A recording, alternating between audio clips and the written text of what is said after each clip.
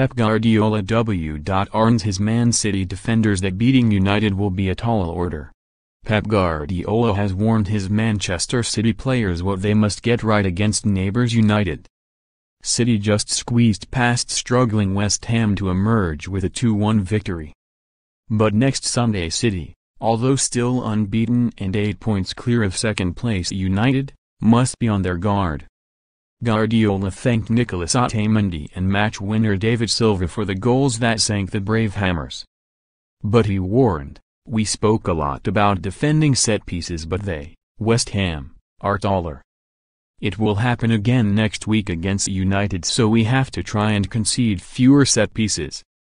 Guardiola and #27's team have now won 14 of their 15 Premier League games in a rip-roaring start to the season.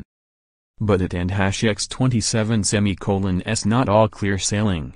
As the West Ham match proved. "We started really well but we lost our patience," he said. "We didn't #27's have any rhythm because Adrian, the West Ham keeper, was taking 30 seconds every time. It was similar to the last few games. In the second half I thought we would score. It was massive. They played 10 players inside the box. It was almost impossible. It and #27's a big victory. It showed what we are. 1. Register for Sun Bets here. 2. Bet £10 or more. 3. Sun Bets will stick a £30 bet in your account. You have to try to solve it, when teams pack the defense. We had 2 strikers in the second half and that helped. It was a big lesson for me. We created more with 2. The pace was better, we had more presence in the box.